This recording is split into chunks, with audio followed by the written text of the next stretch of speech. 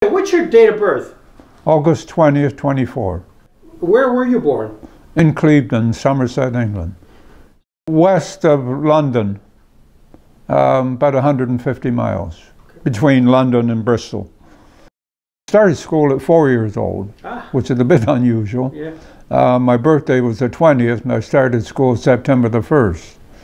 And it's a church school run by two ladies, 2 classrooms, pot-belly stove, and stayed there until I went to high school, yeah. And you did high school in that same area? And yeah, in Clevedon. It was called a Clevedon Secondary School. England wasn't prepared for war. They had territorial troops who were volunteers, but minor, not very many of them. Right. And when the war started, I don't think they were prepared to go to war. And it was get as many people in the army as you could. The first thing would be the fact that the local civil defense wanted volunteers, and I was in the Boy Scouts. So they took the Scouts as volunteers, and they were the victims. And then the firemen and the ambulance people put bandages on them, and it was prior to the war starting, but they were preparing for civil defense. Was there an aha moment where all of a sudden, where you're living outside of London, it struck you that, gee, we're at war? Yeah, the bombing of England. And every night they came over, probably 80 to 100 bombers at a time, to bomb London and major cities like Bristol, Coventry, and did a lot of damage, killed a lot of people, civilians, who were innocent victims of this terrible thing they were doing. They were out to bomb the docks in London, but they bombed everybody. And indiscriminate bombing, yeah. Yeah. Did you in Somerset, how'd that impact you guys? We had some bombing, yeah. Limited number, yeah. But they also mined the channel. The Bristol Channel was mined by the Germans. There was a German plane crashed on the beach in Clevedon. How did they mine the channel? By parachute. Parachute mines, yeah. Wow. Dropped them by parachute. And then they floated in the channel, yeah. Probably hit me when I was about 17 and a half. And then I volunteered to join the Royal Air Force.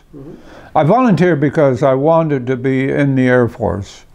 And if you were called up, you could be put into any service. Not only could you be put into any service, you could be put into any job. They could call you up and say, you're going in the Army, you could be a cook. And you know nothing about cooking. But that was what they did. So I volunteered for the Air Force, and then I spent quite a time in England and Scotland training to be a wireless operator, air gunner. That was my job. I did wireless training, air gunnery training. I can't remember the exact time, but enough to qualify you, and you'd have a qualification. Well, you have an AG badge, air gunner badge. Do any air missions over Germany or over? No, and my air missions were in Italy and Greece. Oh. Italy, Greece, North Africa. Oh. I did time in Egypt. We didn't have the extreme bombing, but we had some bombs. And of course, the other thing would be the blackout. Every light had to be blacked out. Right. And you couldn't show light anywhere. The lights on the cars were dimmed, so they didn't show the glare. And difficult to get around. Well, when I was fully trained, we were sent to on a boat to Egypt, arrived in Egypt, which is something entirely different than anything you can imagine. It's a very poor country, very hot country, flies and poor people, and of course the Egyptians didn't like the English. And also, I went to Israel, but it wasn't called Israel. Now, a lot of people don't know this. It was British mandated territory controlled by the British. Yeah. Maybe you've heard that or know of it. Yeah. And the British, they weren't soldiers, but they wore a brown uniform and a black peak cap, and they were controlling the whole of Israel. Ah. The Israelis hated them because they wouldn't allow any immigrants to come in to Israel from Europe. And there were boatloads waiting off the coast to come in, and the British wouldn't allow it. The Israelis did not get their to be controlling themselves until 1948. Mm-hmm. But anyway, when I was there, it was a very difficult time for anybody in British uniform. So anyway, and then we went to the coast to a place called Ain Shamir and did some training. And then we went to Italy, and I was flying in Wellingtons, twin-engine bombers, yeah. Okay. Wellington bombers. And in Italy... and what was your assignment there in the Wellington? We were bombing bridges, bombing German positions, stopped the Germans from retreating. They were Rome was still in German hands at that time, and to stop them retreating north. And we were on one side of the aerodrome, and on the other was an American Liberator Squadron, and they were doing the Ploesti oil field raids in Romania. You probably remember that. Yes. Anyway, they were bombed there, and we were bombing locally. And then on the re-invasion, we went to Greece. In fact, we arrived in Greece before the paratroopers arrived. Wow. Landed at Kalamaki, which was the Greek aerodrome near Athens. And we were there quite a while, again bombing in northern Greece and Yugoslavia to stop the Germans from retreating. And then we stayed there because, you might remember this, the communists rose up against the Greeks. I stayed on in Greece. We were staying in a local house, and we then helped and Churchill flew to Athens and talked to there was a Greek Orthodox minister, and I can't remember his name. Interesting side story. We were staying in a Greek house in Athens, and most of the Greek houses have a flat roof with a parapet around, and you can go up on the roof and look around. And anyway, the owner of the Greek was a little old lady who lived in the basement, and we took over the house from the Germans. They had left the house a week before, and we took over and moved in. And anyway, her granddaughter came to see her from way over the other side of Athens, and it was getting late, and I said to she could speak a little English. The girl couldn't speak any English. And I said, I'll take her home. Bear with me. And so anyway, I took the granddaughter home to her mother, who lived way over there in a house over the back of some common land. And went in the house. The mother offered me a biscuit and some water to drink. The hospitality of the house, which you can't refuse. And as we were sitting there and trying to communicate, two Greek guerrillas came in. I knew who they were. They had knives and daggers and looked in German jackboots, and wanted to know who I was and why were we bombing them, and how many planes did we have. And I knew I was in trouble, so I told them, we had 15 planes. I told them we had 60 planes. We were going to bomb the hell out of them. And this is bizarre. And so one of them put on an old gramophone playing a record. He gets up and he's dancing with the girl. This is unbelievable. Dancing with the girl.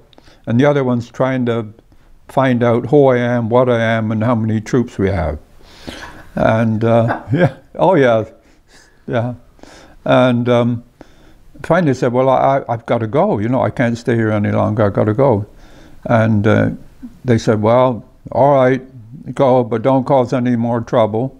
I said, oh no, we're not going to do anything. And so then I left, and before I left, I asked them, they had on raincoats, slash kite here, and I thought, and slouch hats, and I said, who are you? Who are you? And he said, Humphrey Bogart. They'd seen films of Humphrey Bogart, and they dressed like Bogart with daggers and, oh. And I thought, you know, Shopland, get out of here, you're in trouble, go while the going's good. And so I get out and I'm starting to walk across this common land, and what happened? There's a Spitfire firing on the guerrillas about, a short distance away. And I thought, there's a war going on, you know. And so I watched it, and then somebody said, how do it goes there? And it's the British troops are lying there with their rifles pointed at me, wanting to know, what the hell am I doing over here? And the captain comes out, he says, where the hell are you? You can't go over. I said, well, I was visiting a girl. Girl, what do you mean a girl? You can't do that. This is the British front line. He said, get the hell out of here and don't ever come back. So you were ahead of the British front line. I love it. I was ahead of everybody. So while you are in the Wellington and you're out doing variety of bombing raids, did you get a lot of resistance? Was there a lot of German? We were shot out a few times by a 109, yeah, a fighter, German fighter. Now the Wellington bomber was unique. It had geodetic construction, and it was canvas covered, which is unusual. And if you get hit in the side, the canvas will peel right back to the turret. Often we did many things besides bombing. We used to do illumination. The army would say, well, we're fighting the German, we want to illuminate an area. So we have magnesium flares. Now usually in the plane you carried 2. Never used them, but carried 2. So to illuminate the area for the army, we took off with 35. Now these they're 1 million candle power per unit. Yeah, they're very bright. So if they ever hit the plane, it would go off in a great big fireball. And my job was to put them in the flare chute and trip it, and they'd go out, the cap would come off, the spinner would go around, and the parachute would come out, and they'd float down and illuminate the area. That was the purpose of doing that. And that was one of my jobs. What was the closest call you had during the war? Crash landing. Where? In Greece. What? Came back from a mission. Were you shot up or what? There was shot. Yeah, they shot up the plane. I was in the rear turret. I was fine. But damaged one of the engines, so we came and crash landed. And everybody was injured in some way. I broke an arm, and others had broken bones. And did the plane catch fire? No, didn't catch fire. Lucky. Very lucky, yeah. He trained by flying out across the Irish Sea. Oh, that was true. Oh, yeah. That's First another. day in the ops room, I was told not to forget the birds. I carried birds. You'll never find this anywhere with anybody else, but we had 2 carrier pigeons in a wicker basket. That was my job, to carry the pigeons, because now this is serious. Attached to the pigeons there was a little capsule with a screw top made of aluminum.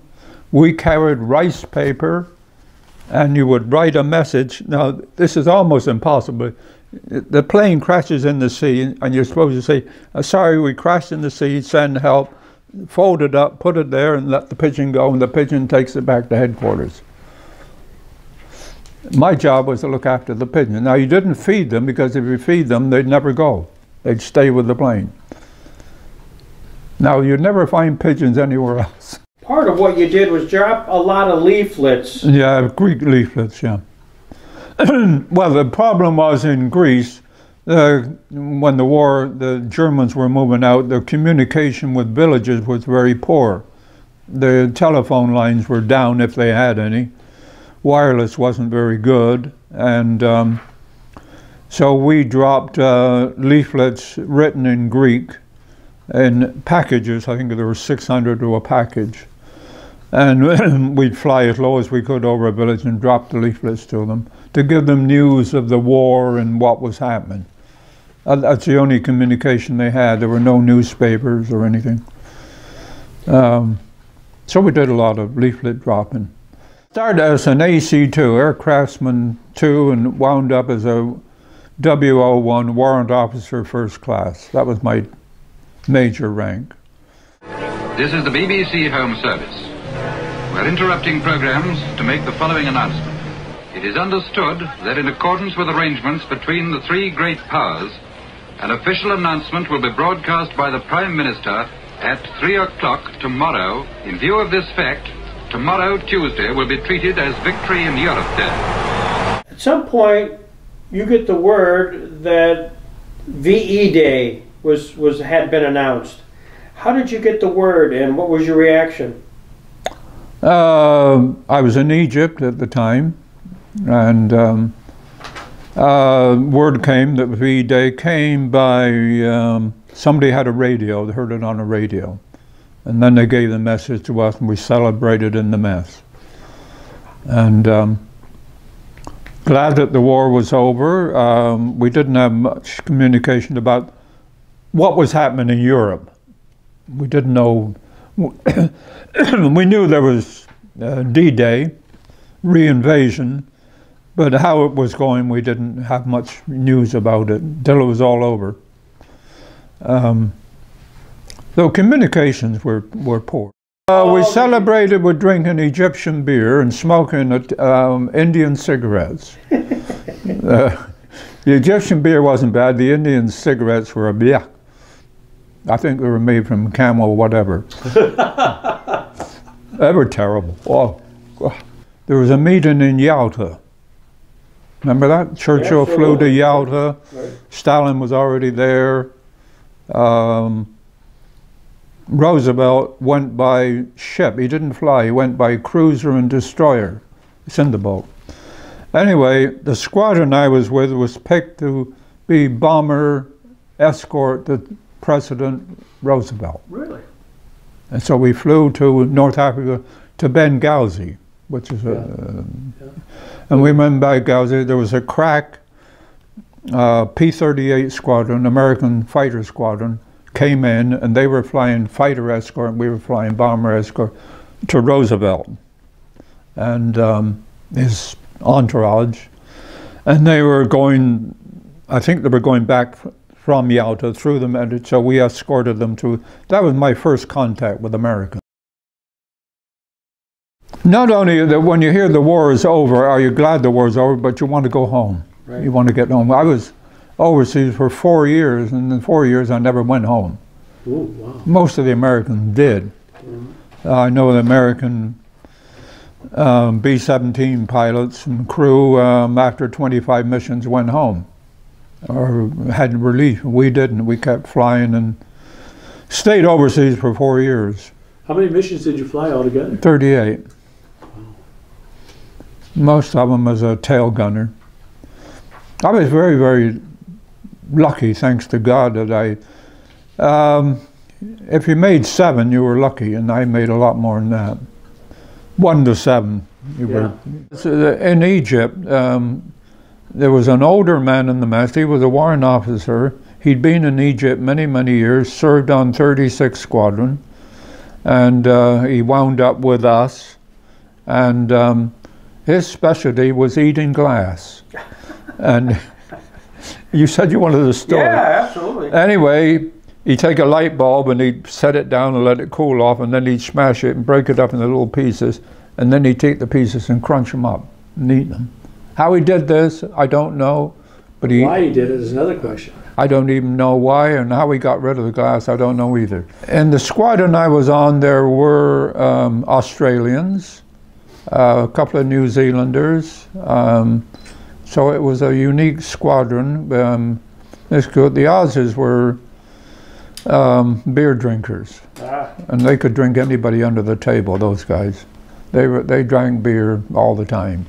When we were in Greece, not affected by the war because the war was further north, and an Australian pilot took off one day with a man who was chief engineer, chief mechanic, and another second pilot, and they were going on an air test to test the plane after the mechanics had worked on it, and never came back. Oh my gosh. Crashed in the Mediterranean. We took off and did a square search. Never found him. Never found any wreckage. Nothing. Not an oil slick, debris or anything. They just disappeared. Yeah. That affects you. Yeah, you're losing a good friend for no reason whatsoever. Now, one thing I did, I prayed when I took off and I prayed when I came home.